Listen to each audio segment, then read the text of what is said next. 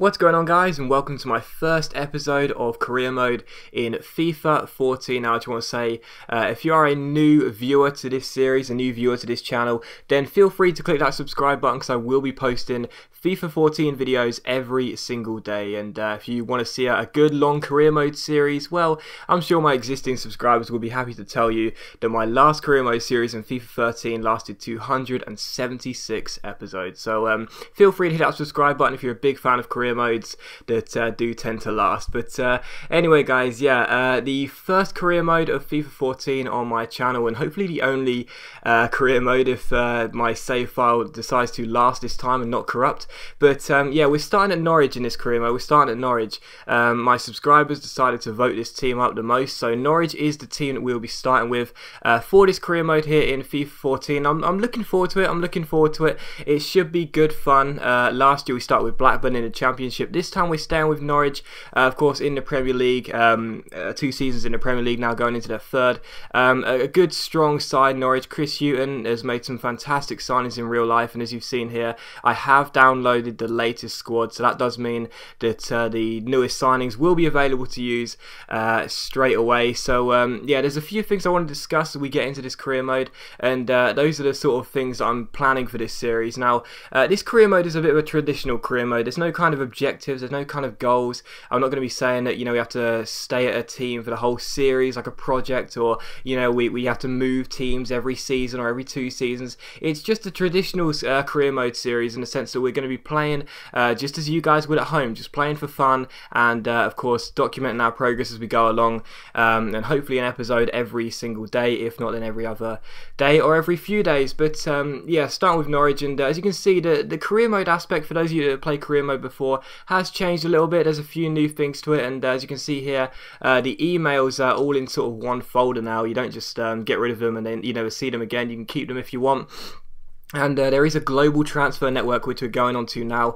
Now I should say I've been playing career mode for the past few hours, just got this footage here for the first episode, and I'm not a big fan of the global transfer network. It's obviously a new feature. You use scouts. Of course we had scouts, youth scouts in the last FIFA game, FIFA 13, but these are scouts for real players, you know, proper players that are in the game. I'm not a big fan of it, so we're going to sort of mix between using the global transfer network, using the scouts, and also searching for players that we already know about in real life. So we're going to sort of do a mix. It's not going to be all through global transfer network. It's not going to be all through searching for the players manually. We're going to do a little bit of a mix just to spice it up a little bit and have a bit of variety. But anyway, we do use the search feature to look for our first player, and with Norwich, we've got a very good squad here at Norwich. There's some good players, some good strength and depth, but I have noticed there's only 4 strikers, and to be honest, they're all pretty decent. Van Wolfswinkel and Almanda, Becchio, and Hooper. That's what I was thinking. There's 4 strikers there: Van Wolfswinkel, Almanda, Hooper, and Becchio. They're decent strikers, but we could have some better ones, and that's why I'm going in for Yaya Sanago on loan from Arsenal. Good, strong, tall striker who could be a decent loan signing for us. Won't cost us too much money because we've only got £6.5 million to work with. That's not a lot, and of course, with the global transfer network, you do have to pay for your scouts as well. But here you see me in the global transfer network, just getting a little bit of a feel for it. You know, it's the first time I was going into it, just getting a little bit of a feel for it, seeing what I'm doing here, looking at the scouts, seeing what I've got to do. And as you saw there, I choose categories for what my scouts are going to do, what type of player they're going to look for, and then I send one of my scouts out to look in England for that type of player. So basically all you do with the global transfer network is you look for a type of player, you know, like a winger in a position, like a winger or a centre half, and then you specify what type of player they are. So are they quick, are they tall, are they strong, can they shoot from range, and so on and so forth. But you just saw there as well, Arsenal accepted a loan offer for Yaya Sanago. That's good news for us because Sanago is a very decent young striker, and that is good. But we get the first scout report back from the global transfer network. I won't be showing every single scout report. I won't be showing you every single update on every single player, but at the beginning I will be doing a little bit of that just to show you what it's like for those of you that are new, and for those of you that haven't seen a global transfer network on any other videos on YouTube before. So as you can see, my scout returns me all these players that match the search filters that I asked for. So I asked for a winger, I asked for a centre half, and the scout returns returns these players that were in that type of filter. Of course, the better scout you have, the better players they'll pick up, and the better judgment they'll have on that player and on their attributes. So it is just like scouting in FIFA 13 for youth players. However, this one is for real players, and it's pretty simple, to be honest. I'm not a big fan of it, like I say, but even so, I'm sure in time we'll get used to it. It is a new thing, so I'm sure in time we'll get used to it, and it should be a very good feature to have. But like I say, I will be jumping back and forth from real life searches to players we already know about to using the global transfer network. Here you see us going. John Ruddy gets a couple of bids there. We reject them both. Not interested in selling John Ruddy. He's a top goalkeeper. I don't want to get rid of him. And Luke Shaw here, like I said, we're going to be searching back and forth. We're going from searching players we know about manually and then using the global transfer network. Luke Shaw's a quality player, so we'd like to get hold of Luke Shaw, and we inquire about him and see what happens. But I decided to go in and have a go at the filters again, just to tweak it around a little bit, just to get used to it. Like I say, give the scouts more of a variety of a player they can go for, and I look for a prolific striker here because, like I said, we don't have too many forwards, and I like to get hold of a decent forward, so hopefully we can get one there. That becomes our third search filter, I thought that was. And we also got a transfer over here from Sampdoria for Anthony Pilkington, who's a decent player. I do like Pilkington, but Sampdoria come in for him.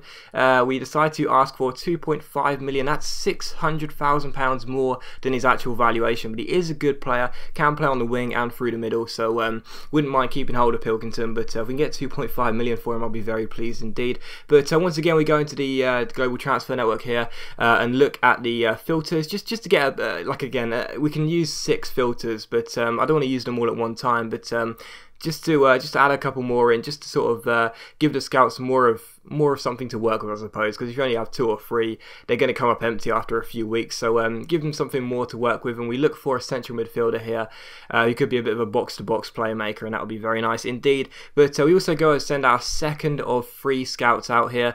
This one goes to France, I do believe, to take a look at the French leagues and see if he can pick us up any of those players that meet that criteria.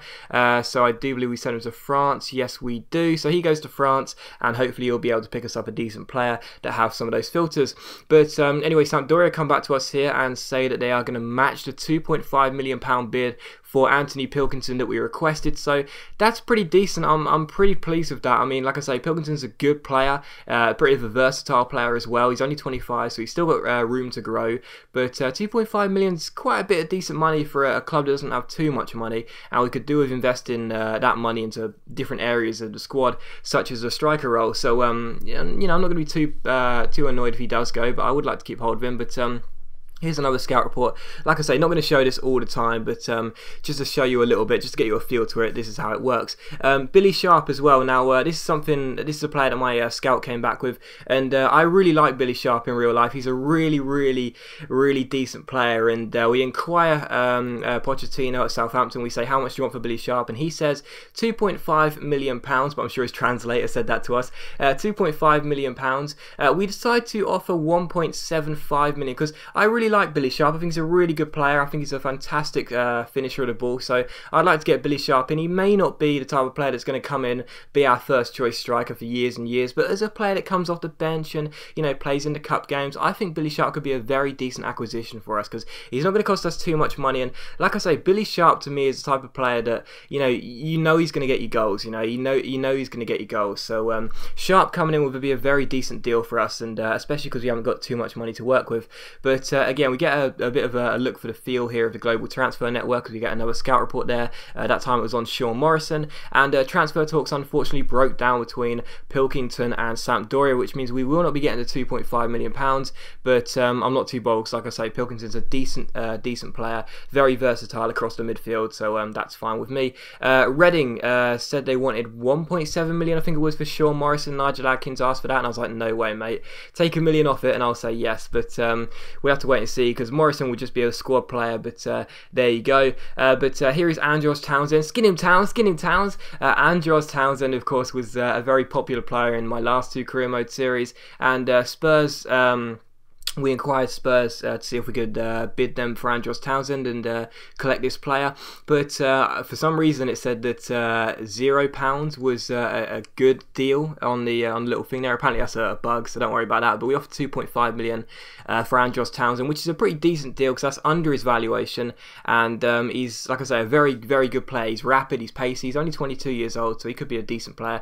But we offer a contract to Billy Sharp there. Like I say, really do hope I can get Billy Sharp in, because I think he's a very decent striker, and I think as a backup striker he could be very decent for us. But Spurs and Andre Villas-Boas accept the transfer offer we made for Towns. It was £2.5 million. That is under his valuation by 300 grand, I think it is, so that would be a very decent deal for us. But Carlo Nash then comes to us, a 39-year-old goalkeeper we have, and says he's considering retiring at the end of the season. I was like, mate, do what you want, you're never going to get into my side anyway.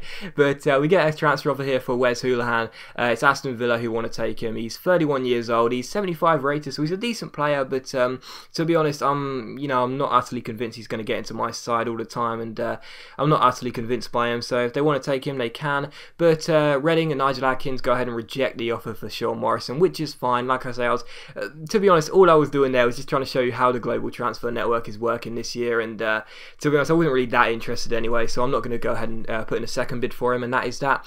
But anyway, we take on Hellas Verona for the first game in this career mode in the pre-season friendlies here at Carrow Road, for the first one of 3. And well, how about this for some shambolic defending on world class? You would have seen there, we're starting on world class in this series. Some shambolic defending by Verona. They just throw the ball to Ricky van Wolfswinkel, runs through, and Van Wolfswinkel passes the ball to Johan Elmander, who passes the ball into the empty net. Really, it was a simple finish. The goalkeeper wasn't very well positioned, and in general it was a sloppy goal for the opposition to concede. So we take a 1-0 victory, a very, very simple win. It's a very, very, how do I explain it, uneventful. I wasn't going to say boring, uneventful game. Nothing really happened. We get a 1-0 win, and that is the main thing. So I was pleased with that win. Elmander with the opening goal of the series, and that is very nice indeed. But we get a transfer over here for one of our fullbacks. He's 19, 51 rated. I don't think we're ever going to need him, so he goes for a very small transfer fee, but don't need him. But then we get Billy Sharp signing for us, and that's fantastic news, because Sharp is, like I say, well, I'm not going to keep going around in circles. He's a very, very decent forward, and I'm pleased to get him in for 1.75 million. And then straight after that, we get the third signing of the career so far, and that is Andros Townsend, who comes in for £2.5 million, again under his valuation. So 2 players that come in for under their valuation. They will link up with Yaya Sanago, who was the first signing. So those 3 players, they could be very decent for us. They may not always get in the squad and always be first team. I think Townsend will probably be my first choice winger, but Sharp and Sanago, 2 decent strikers to sit on the bench and be pretty decent for us. But anyway, we inquire Nigel Adkins for another one of his centre halves. He must be getting sick of us trying to poach all his centre backs, but we inquire for, I think it was Alex Pearce there, and see what happens. But we do sell Ewan McNeil to Bohemians for 25 grand, and then Wes Hoolahan goes for substantially more money to Aston Villa for 1.8 million pounds. We get rid of 2 players there, and that is very good news for us. And then Nigel Adkins says we want 4.7 million for Alex Pearce, and I was like, mate, just forget it. I'm not even bothered. I just decided to delete the email and not even reply back and say no. But there you go. We have the second pre-season friendly here away in Germany against a team who we came up against a lot of times in my last career mode series, and as I said many times, I can't pronounce their second name. I think it's Borussia Mönchengladbach, but that's all I know how to say.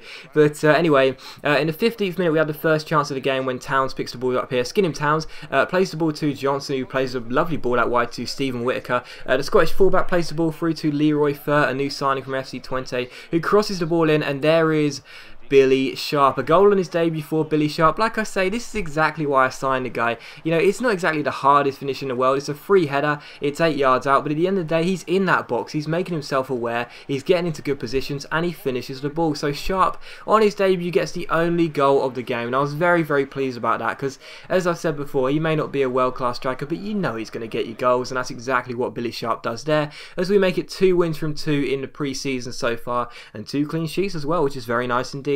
But we get another scout update here on Luke Shaw, and I should say as well, this is a little bit laggy. This is the early access, of course, and it is a little bit laggy, so be a bit patient if you see me flicking between the two players and trying to select one of them. So it is a little bit laggy, so I do apologise for that. But regardless of such, we got a scout report on Luke Shaw here, and he looks very decent. I mean, we all know who Luke Shaw is. That's why you saw me going for him on the search. We all know who Luke Shaw is. He's a very, very decent player, and I'd like to get hold of Luke Shaw. It'll probably cost us too much money that we don't have. I mean, we spent 2.5 on Towns, spent 1.75 on Billy Sharp, got Sanago on loan, and then of course we only have 6.5 million to work with, so we probably aren't going to be able to afford him. But even so, it'll be a very good signing for us because our fullback area isn't exactly that strong. But we take on Barcelona for the third and final pre-season friendly here, and the last game, the last piece of action in the episode. And I was fearing the worst in this game. I thought we'd get completely hammered, but my defending was poor. But Barcelona, with the best chance of the game, terrible defending, I do apologise, failed to make the most of it. The ball got cleared and the game finished 0-0. So, you know, a 0-0 in a third and final pre-season friendly games, you know, undefeated in pre-season, that's all I can say, and I'm very pleased about that indeed. But as always, guys, a big thank you for watching today's video. I really hope you enjoyed the first episode of my new career mode series, and a reminder for those of you that may be new to my channel, feel free to click that subscribe button because I will be uploading daily FIFA videos to this channel, both offline and online. So thanks for watching, and look forward to seeing you for episode number 2 of career mode very soon.